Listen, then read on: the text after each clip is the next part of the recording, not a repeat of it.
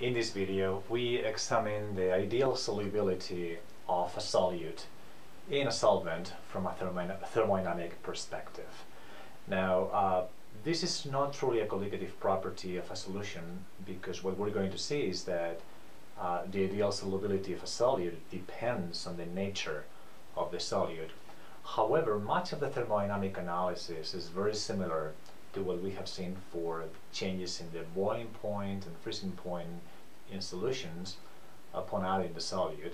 So that's why we study this ideal solubility of a solid solute in a solution from a thermodynamic perspective.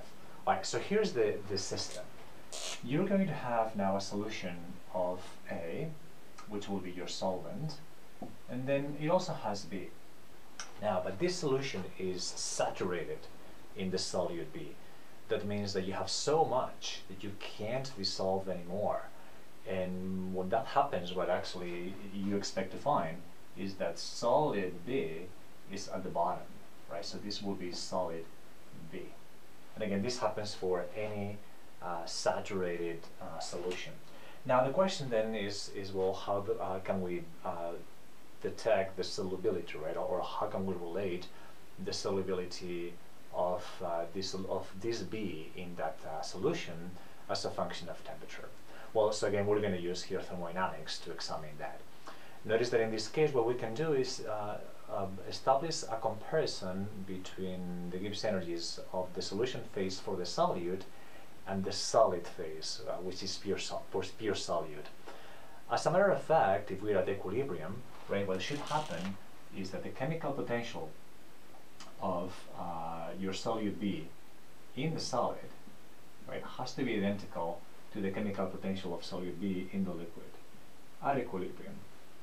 Okay, so the solute is pure in the solid phase, right? So we can add here a star to denote that that is just pure solid. There's no solvent that is right here in the solid phase. Okay, so it's pure solute, and again, that happens when you have a saturated solution. Now, in the liquid phase, you have a mixture of A and B, right? So if this is an ideal solution, then we can write this simply as follows: RT natural log of the mole fraction of B. All right, so now we can set a solve for the mole fraction of B, right, and then set up the equation. So that is simply going to be equal to the change in chemical potential from the liquid phase to the solid phase. Okay, so solid minus liquid divided over RT. Okay, but when you think about what you have there in the numerator, that is simply the change in the chemical potential as you go from the liquid to the solid, which would be freezing, or the negative fusion, right? Because fusion is going from the solid to the liquid. So really this is the reverse of fusion. We can then write it simply as follows: natural log of the mole fraction of B, right, in solution, that is going to be equal to the minus change in Gibbs energy of fusion for that solute B. Okay, molar Gibbs energy of B in fusion, which is going from the solid to the liquid, divided by RT.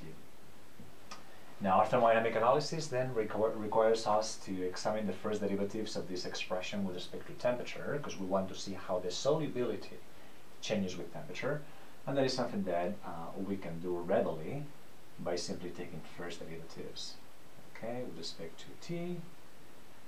And on the right hand side, we'll have here minus then the first derivative with respect to T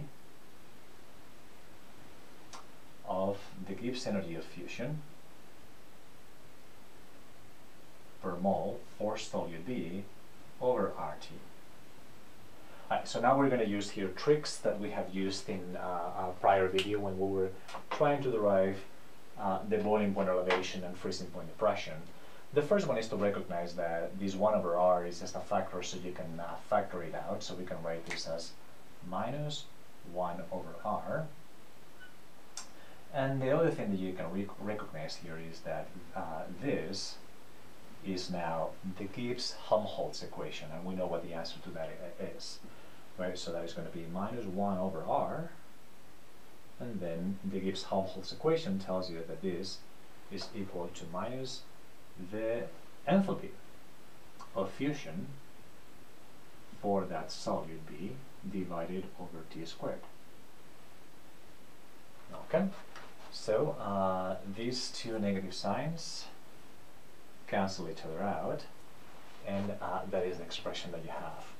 Now we simply integrate this and we'll be finished, right? So let me see if I can perhaps integrate it up there. Right, so let's see. Alright, so I separate terms. That means that on the left hand side I'm just going to have the natural log of the mole fraction of b, and on the right hand side I'm going to have this integral. So that is going to be the integral of differential the natural log of the mole fraction of b, and on the right hand side I'm going to have the integral of 1 over r and the enthalpy of fusion of that pure solute b divided over T squared, differential of T.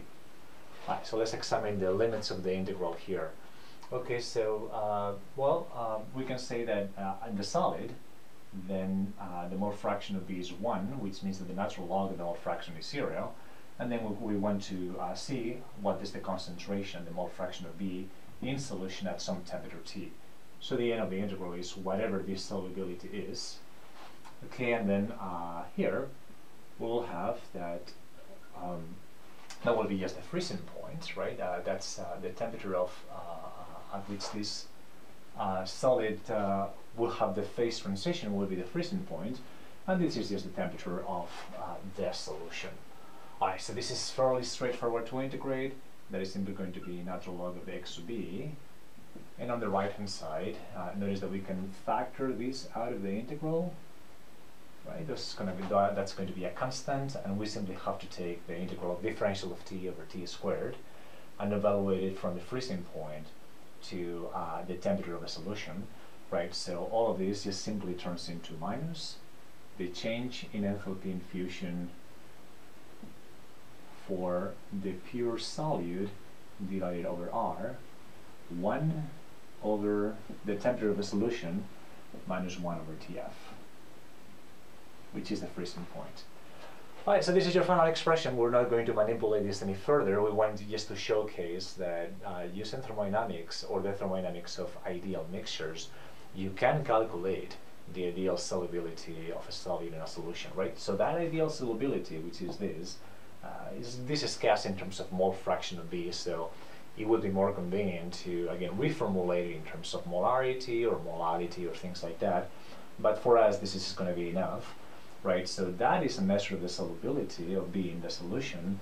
Actually, it depends on the freezing point of the solute and on the enthalpy of the phase transition from the solid to the liquid for the solute. Okay, so notice that there's a lot of analogies between what we've done here and the analysis that we've done about the freezing points and boiling points for a solvent when you added a little bit of solute to it. Okay, and that's why we're using here ideal solubility in this part of the material, even though this is not really a colligative property.